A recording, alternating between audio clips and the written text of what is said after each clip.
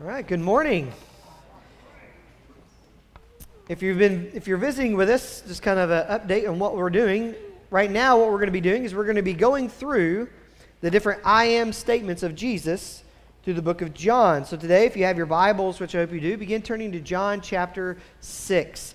And today we're going to be looking at I am the bread of life is what we're going to be looking at. But before we get into this and we start introducing this for today, first I want to thank everyone who came out yesterday and helped with the Hispanic ministry kind of block party kickoff. We had several Hispanic families come, and Genaro, which is our associational Hispanic missionary, he's also a pastor of a church plant in Tullahoma, was here, and he was able to engage a lot with some of those families who didn't quite know English well. He was able to talk with them, share with them, and we are actually looking and starting a Hispanic Bible study on Sunday nights beginning next Sunday, the 18th at 6 o'clock here at the church. And hopefully, Genaro will be able to start that Bible study, and over time we'll be able to help plant a Hispanic church in this area.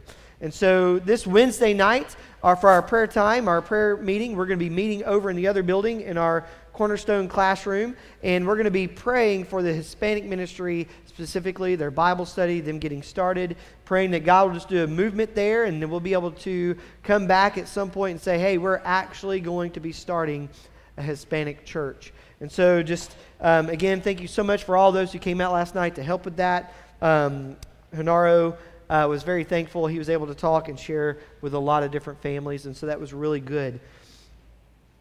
But today what we're going to be looking at in John chapter 6 is Jesus' statement, his first I am statement of the 7 we'll be going through, I am the bread of life. And so today he's going to be kind of contrasting physical hunger and spiritual hunger. Jesus is going to use that to contrast our needs there. And it's simple, right? When we're hungry physically, we kind of know what that means, right? We need what? Food. Yeah, you can say it. It's not a trick question. When you're physically hungry and you're hungry, we know we want food, right? And we know food will help satisfy those hunger pains and that need there. Well, spiritually speaking, we're hungry as well. And we're going to see that the solution to that is Jesus. Now, before we get into this, kind of a little bit of backstory. We see Jesus, when he goes into the wilderness and he's tempted by Satan, he was hungry physically. And Satan told him, hey, just if you're really the Son of God, just turn the stone into bread and eat. And Jesus said this in Matthew 4:4. He answered, it is written, man must not live on bread alone, but every word that comes from the mouth of God. Now, interestingly, that was a quotation from Deuteronomy 8:3, where it says, speaking to the people, Moses speaking to them, it says, God humbled you by letting you go hungry. Then he gave you manna to eat, which you and your ancestors have not known, so that you might learn that man does not live on bread alone, but on every word that comes from the mouth of the Lord. Meaning that God gave the people manna very specifically to point them to their need for the Word of God. That they can't just live on bread alone. They need the Word of the Lord. Now it's interesting because that little story and that little tidbit comes back in John chapter 6. And I want us to kind of remember in the back of your minds this idea of manna trying to point people and all that kind of stuff happened about 2,000 years before Christ came along, time of Moses. And then all of a sudden, we see that come up 2,000 years later in a conversation that Jesus has with the people in John chapter 6. And also a side note before we get into John chapter 6, Jesus was born in Bethlehem. Bethlehem means house of bread. So it kind of fits in there, I'm the bread of life. He was born in the little town called House of Bread. Just thought you might find that interesting, might want to know that. So our first section we're going to look at to kind of set the scene here is John chapter 6. If you would follow me, verses 22 through 27. It said, the next day the crowd had stayed on the other side of the sea, saw there had been only one boat. They also saw that Jesus had not boarded the boat with his disciples, but his disciples had gone off alone. Some boats from Tiberias came near the place where they had eaten the bread after the Lord had given thanks. When the crowd saw that neither Jesus nor his disciples were there, They got into the boats and went to Capernaum looking for Jesus. When they found him on the other side of the sea, they said to him, Rabbi, when did you get here? Jesus answered, Truly I tell you, you are looking for me not because you saw the signs, but because you ate the loaves and were filled. Don't work for the food that perishes, but for the food that lasts for life, which the Son of Man will give you, because God the Father has set his seal of approval on him. So we see here kind of what's happening here, the scene. Jesus had just got through feeding the 5,000 with a couple of fish and 5 loaves of bread, and they ate and they were filled. And then we see that this is the time where he sent his disciples off and he walked on water to them. And the people began to follow him the next morning. They looked for him. They wanted to know where he was at. Like, where is this Jesus? We must find him. And so they got in the boats and they went off to Capernaum across the sea to look for him. And we see that they're looking for him because they wanted more food, the temporary food. And Jesus is reminding them and telling them, no, you're seeking this temporary food, but you need to be seeking eternal food. You need to be seeking me. And so that kind of puts up this next kind of section here. So we see, he sets the scene. They just experienced the feeding of the 5,000. They've eaten and they were full, and they wanted more. And so they've chased Jesus down. And Jesus, I'm like, no, you need to be seeking eternal food, not just temporary food. So it leads them to ask some questions. Verse 28 through 33. What can we do to perform the works of God, they asked. Jesus replied, This is the work of God, that you believe in the one he has sent. What sign then are you going to do we may see and believe you? They asked. What are you going to perform? Our ancestors ate the manna in the wilderness, just as it is written. He gave them bread from heaven to eat. Jesus said to them, Truly I tell you, Moses didn't give you the bread from heaven, but my Father gives you the true bread from heaven. The bread of God is the one who comes down from heaven and gives life to the world. So again, they've seen the feeding of the 5,000, this miracle with a couple of fish and 5 loaves of bread. Jesus gets to the other side. They chase him down. They want these things. He said, hey, you need to seek the eternal bread. And what's their first response? Hey, what can we do? What can we do? See, there is a mentality that we naturally have that is works-based. We want to earn something. We want to do something. And Jesus is kind of contrasting him like, no, believe. This is that contrast of works-based salvation versus grace-based salvation. It says, Jesus is telling him, no, you don't work for this. You don't earn this. You believe in the one who's been sent. You believe in me. That's where we get verses like Ephesians 4, 2, 8, and 9. For you are saved by grace through faith. This is not of yourselves. It is a gift of God, not from works, so that no one can boast. This is the same issue that we see with the rich young ruler in Matthew 19, where he comes up to Jesus and says, what must I do to inherit eternal life? Constantly, we want control. Constantly, we want terms, and we want to kind of set the terms when it comes to God. But that's not how we come to God. We come to God by faith, and we say,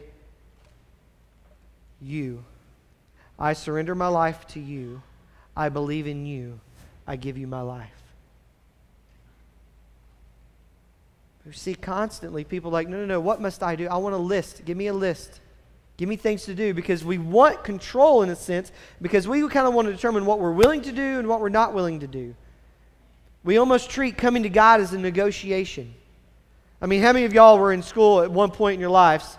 Hopefully this wasn't just me. Lord, if you just let me pass this test, I promise I will study for the next one.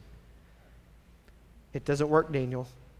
Don't go off to college and think that you can, that I've been there, done that, it doesn't work, right? Anybody else ever do that? You have those moments where you negotiate with God. God, hey, if you just let me get through this, I promise I'll prepare myself better for the next time. And then you get to that next test and you're like, Lord, I am for real this time. For real, for real, for real. If you just let me pass this test, I'll study for the next one. Just like for real this time. For whatever reason, we want to come to God on our own terms, in our own ways. Jesus just told them, don't do the temporary. Like, you need to focus on the eternal. You need to come after me. And they're like, okay, but what do I got to do to earn this and to get this? And then he's like, just believe. And they're like, well, give us a sign. The Jews constantly wanted a sign. They constantly wanted Jesus to constantly kind of prove themselves. Now again, they just experienced him feeding the 5,000 with a couple fish and 5 loaves of bread, and that wasn't enough. The thing about coming and asking for signs and asking for God to show you something is that you will never be satisfied with any of that, because you'll always want another and another and another. So I remember this time I worked at this golf course and got to talk to some guys one night about the gospel and about God and all these things. And one of the guys working there was like, you know what? I just need God to give me like a sign. If he would just give me a clear sign, then maybe I'll follow.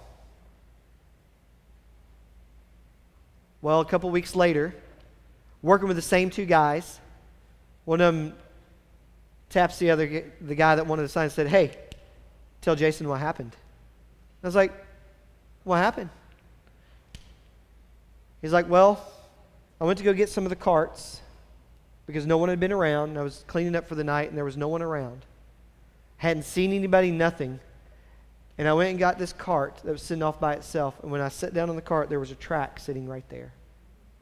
And I was like, well, there's your sign. He's like, well, no, I wasn't talking about like that kind of sign. I needed a different one. See, the thing is about always asking God to prove himself to you, it will never be enough because you're coming with the wrong intentions to begin with. Jesus even said in Matthew 16:4, an evil and adulterous generation demands a sign.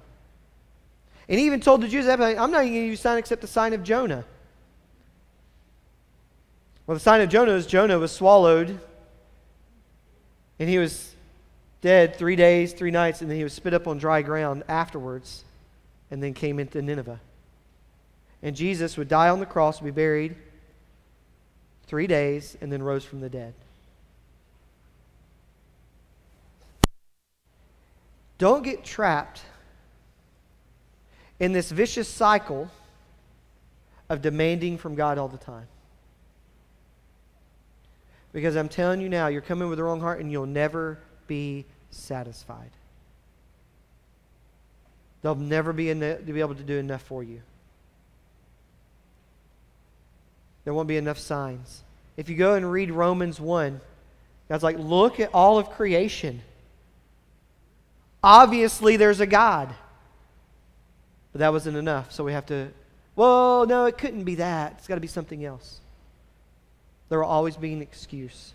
Because it goes back to that idea of like we want to control God. We want to earn. We want to have a certain satisfaction. We want to be a part. We want to have a say-so. Man, we want control so bad.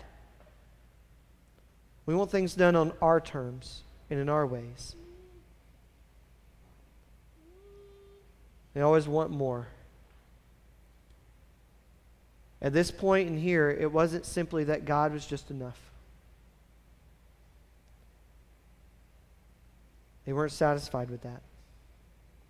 In one of the commentaries, Leon Morris, he wrote that the people were more concerned about their full bellies than they were their full hearts.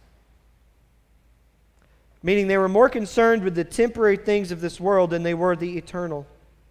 And when you're concerned with the temporary things of this world, you will never be satisfied.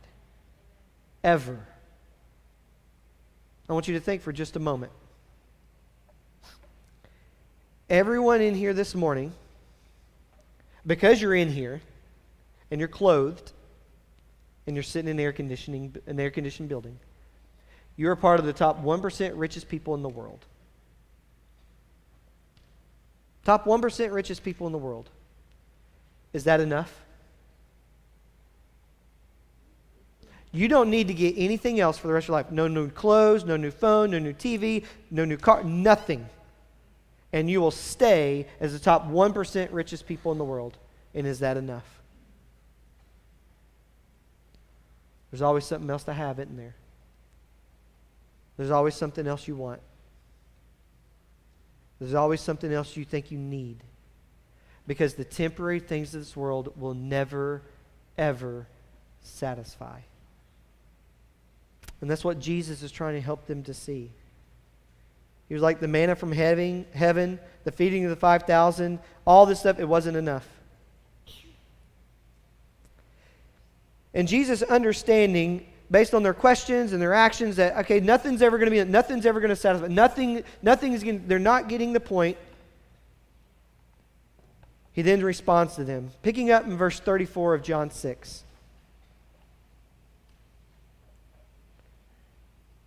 They said, "Sir, give us this bread always." And Jesus responded, "I am the bread of life. No one who comes to me will ever be hungry, and no one who believes in me will ever be thirsty again. But as I have told you, you've seen in me, yet you do not believe. Everyone the Father gives me will come to me, and the one who comes to me I will never cast out. For I have come down from heaven, not to do my own will, but the will of him who sent me. This is the will of him who sent me, that I should lose none of those he has given me, but I should raise them up on the last day. For this is the will of my Father, that everyone who sees the Son and believes in him will have eternal life, and I will raise him up on the last day." What does this mean? Jesus fully satisfies our spirit and our soul. Never to hunger or thirst again spiritually. Could you imagine? I mean, have you ever been hungry and you're kind of like, ooh, something sounds really good, and you eat it and it just hits the spot? Anybody else ever had that? You eat something, you're like, oh, you eat it and you're like, oh, that just hit the spot. Did you get hungry again? So it didn't really hit the spot in the sense that it was just a temporary thing that kind of came along and it came and went. You ever love a food once at some point and then later on you're kind of like, that doesn't sound good? You ever have that? Well, Jesus is different when it comes spiritually. See, Jesus is the only one that can ever satisfy us spiritually. Only one. And he satisfies so much so that we'll never thirst, never hunger ever again, because he completely satisfies. Jesus even goes on to explain and kind of pushes it even further. The Father will give me all who will believe, and I will keep them, I'll accept them. He even explains that God has a very specific, clear will for those who believe. All those who believe in Jesus will have eternal life and be raised up at the last day. See, God's will is to fully satisfy us spiritually in Jesus, but only in Jesus. Jesus is also explaining here that God's greatest concern for you is not your physical and material well-being, but his primary concern for his people is their spiritual well-being. Because see, one day we're all going to stand before the throne. One day we're all going to stand before God himself. And it's not going to matter what we had materially or what we ate physically. None of that stuff's going to matter in that moment. What's going to matter is how we responded to Jesus. And see, that is God's great concern for us, is our spiritual well-being. That's why Jesus comes along and says, I am the bread of life. I am giving myself so that you may be satisfied, that you may be filled spiritually. Time and time again, we kind of see throughout the Gospels Jesus come along. And he goes to this place and begins to heal people and provide for the people. And they take. And then he's like, okay, I'm moving on. And they're like, yeah, but we brought all these other people up here to be healed. All these other people have needs. He's like, I didn't come for that. I came to preach the gospel. And therefore I am going to the next town to preach it. There was many times that Jesus left people in physical need because the primary purpose was the spiritual needs of the people. That's what God is most concerned about, is where you are at spiritually. See, in Romans 11:36, it says, for from him and through him and to him are all things, to him be the glory forever. Amen. It's all about Jesus. See, the people at this time were making it all about the food in the moment. Hey, that food was good. It tasted good. It filled my belly. I want that. And Jesus is like, no, stop chasing those things and start chasing me. I'm the bread of life. I'm the one that comes and provides and satisfies you.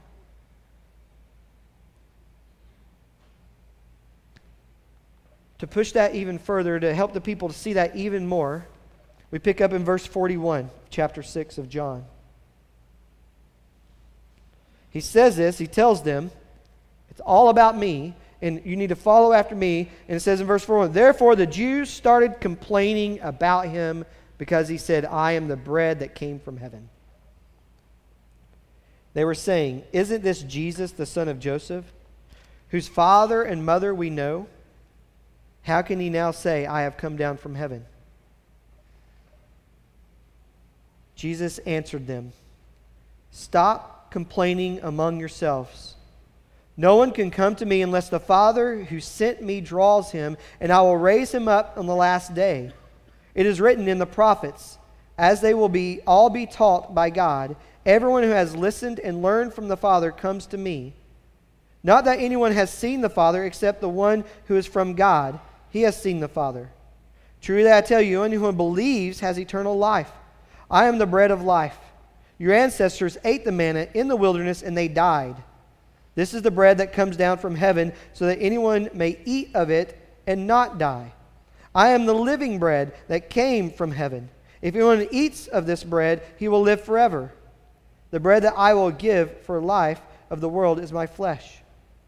At that, the Jews argued amongst themselves, how can this man give us his flesh to eat? So Jesus said to them, truly I tell you, unless you eat the flesh of the Son of Man and drink his blood, you do not have life in yourselves.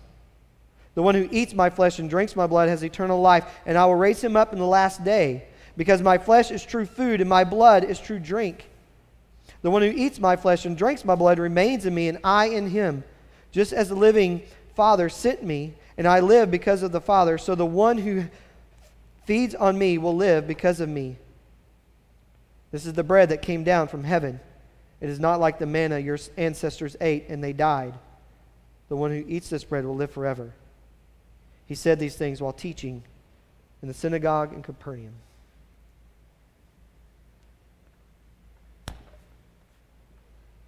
Jesus has to get pretty pointed with the people because they're just not getting it. He says, no one can come to me unless the Father draws him in verse 44. Only those who have listened and learned from the Father are believers, verse 45 and 46. Believers have eternal life, verse 47.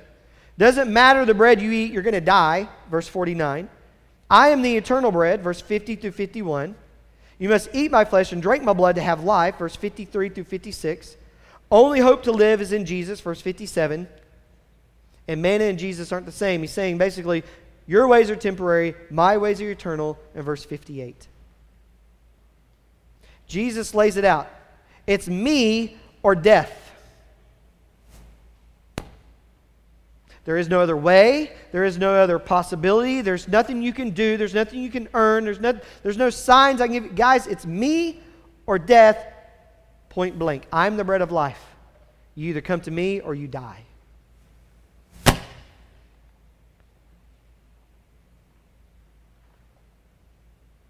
what you're missing in your life is Jesus. Those moments where you feel alone, you feel isolated, you feel far off, you feel distant, you feel unsatisfied, it's Jesus. Jesus is enough. And for us as believers, when we think about Jesus being the bread of life, we need to reflect for just a moment. See, we know what it takes to physically nourish our bodies, don't we? Healthy food, water, exercise. But often we find ourselves, right, trying to meet our physical needs with anything other than that. Right? I mean, I do that all the time, right? I'm really thirsty. That Dr. Pepper looks good. I know my body needs water. But I think this time that Dr. Pepper's going to hit the spot. You know, I know what my body, I know I need to eat vegetables and probably grilled chicken and stuff like that. You know, that Burger King, I have to drive past it like 4 times a day. It smells really good. And I'm hungry, and that's going to, it'll be fine. It's going to satisfy me, right? It's going to fill my needs. I know what my body needs physically to be nourished. Healthy food, water, exercise. But all the time I convince myself these other things will be good enough. Well, it's the same thing we do spiritually far too often. We know what we need spiritually. We need Jesus. We need the Word of God. We need prayer. We need the church. But oftentimes we convince ourselves we need these other things that are out there will do the job. If we just have more dynamic music, that's going to fill my soul. Or if we have a more dynamic pastor, that's going to meet these needs somewhere. Oh, well, if we just have more events, or if we do more here, or if I get a new church, or if I get new people, or I get a new friends, or maybe if I start a new ministry, or maybe if I get a new devotional, all the time, we know what we need. God's Word, prayer, Jesus. But we convince ourselves that these other things will fill that need somewhere else. The reason that biblical illiteracy is so high amongst Christians is because we run to devotional books rather than to the Word of God. Now, devotional books have their place, but they can never substitute you just opening God's Word and reading and meditating and memorizing. There is no substitute for that. But what do? That's a lot of work. So I'm going to go read this devotional. It has one little verse. I don't know the context of that verse, but I'm going to read it, and then I'm going to read what this guy says about it, and I'm going to move on. And then those people are the ones that come to pastors and say, I just feel like I don't know God, and there's a distance there. And well, what do? Oh, I just read a devotional book over there. So you don't spend time meditating on the Word of God. You don't spend time memorizing. You don't spend time just reading God and letting the Spirit talk. Well, no. I'm like, well, no wonder. You have people that are they walk away from the church. You know the vast majority of the people that walk away from the church were never engaged in the life of the church to begin with. And they're like, the church failed me. I'm like, you weren't here. Showing up for an hour or 2 hours on Sunday mornings doesn't cut it. But see what we do. We know what we need. We know we need the Word of God. We know we need prayer. We know we need the church. And we know we need to be doing those things. And we need to look at Jesus. But I'm going to look everywhere else. We substitute over and over and over again. Jesus came like, guys, I'm the bread of life. It's me. You need me. You don't need all this other stuff. You don't need all these other things. You need me. If all I did was get up here on Sunday mornings, our entire service, all we did one day was just pray and then just read Scripture. Is that enough? Should be.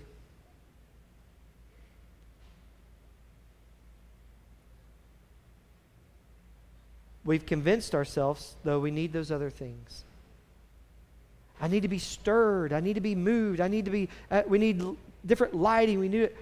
We need Jesus. He's the only one that's going to satisfy.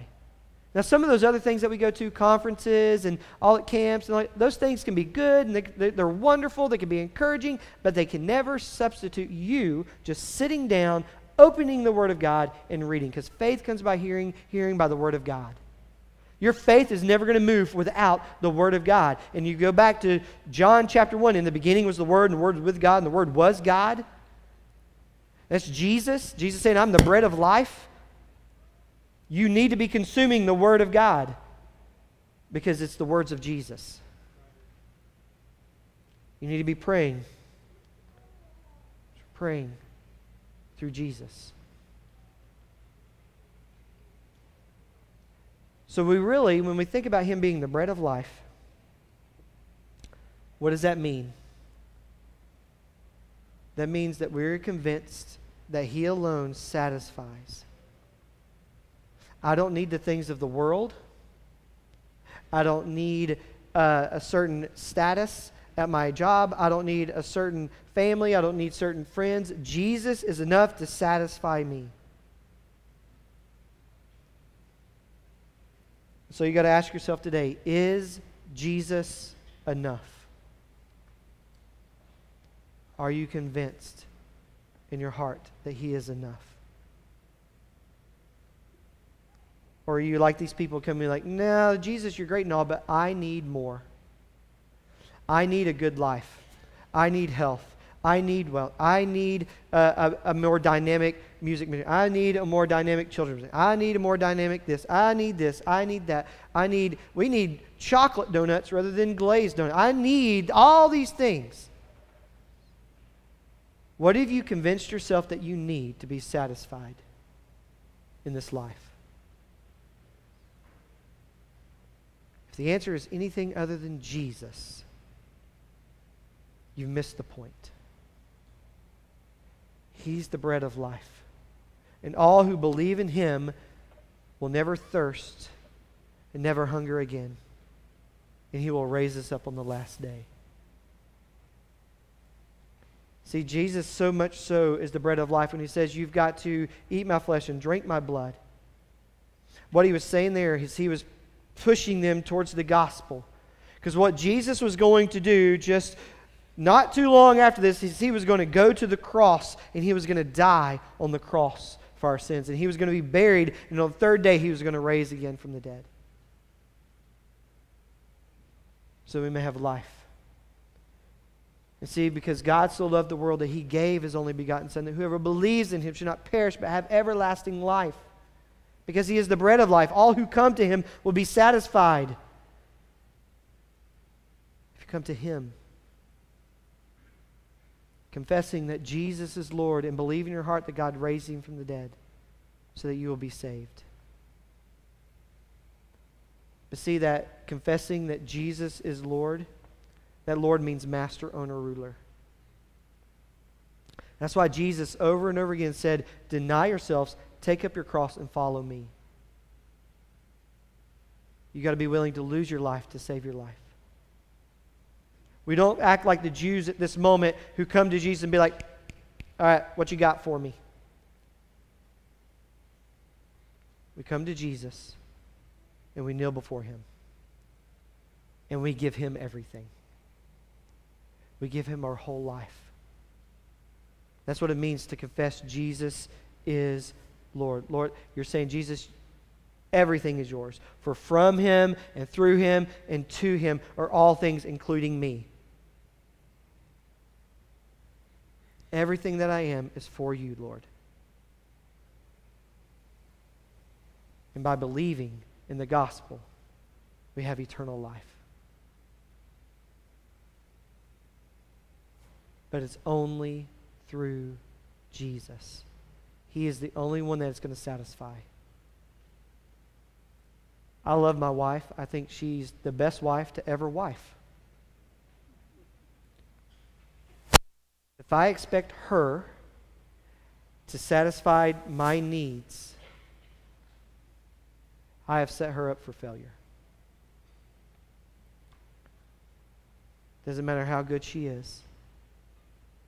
She cannot substitute Christ in my life. Jesus has to be enough. And He is. Jesus is more than enough. That's why you have disciple after disciple walk before crowds, walk before people, and give their lives, because Jesus is enough. That's why we have brothers and sisters in Christ in North Korea in hiding and being beheaded and being tortured and being imprisoned, because they have determined Jesus is enough. I don't need the things of this world. And that's why Paul was able to say, for me to live is Christ, to die is gain, because Jesus is enough. We want to see revival in our church and in our community. It's going to come through a people who have determined Jesus is enough. He is the bread of life. He will satisfy.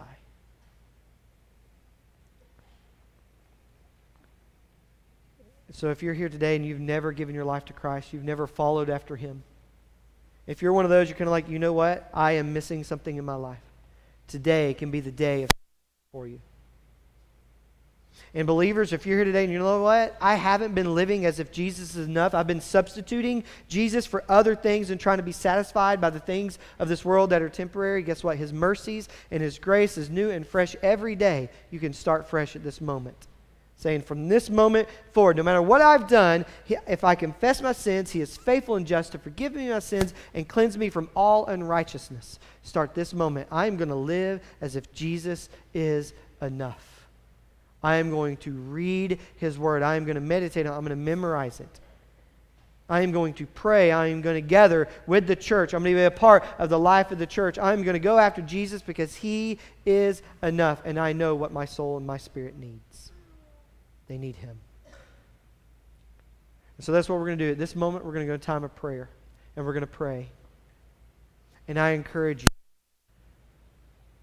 don't leave this place today. Don't get up. Don't move until you're willing to say, Jesus is enough for me. Let us pray. Praise You and thank You for Your grace and Your love. That while we were yet sinners, Christ, You died for us, the righteous for the unrighteous, that we may become the righteousness of God. Jesus, You truly are the bread of life.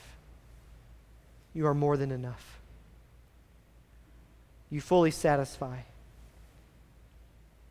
And when we come to You, we will never hunger or thirst again.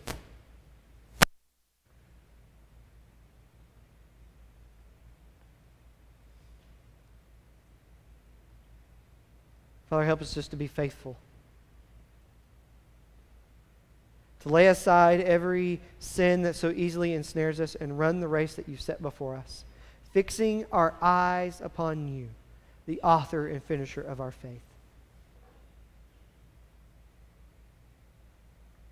Help us not to be a people that gets caught up in this world being convinced that we need one more thing, one more thing, one more thing in order to be satisfied. Help us always to look to You, knowing that You truly are the bread of life. And Father, if there's anyone here today who's never given their life to You, we pray that today would be the day of salvation for them. Spirit, we ask that You bring conviction upon them, that they can do nothing else but to cry out, Jesus is Lord.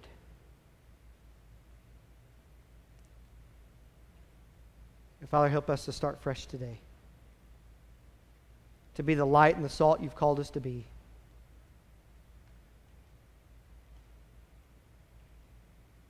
To be able to say with boldness, for me to live is Christ, and to die is gain. And it's in Jesus' name we pray. Amen.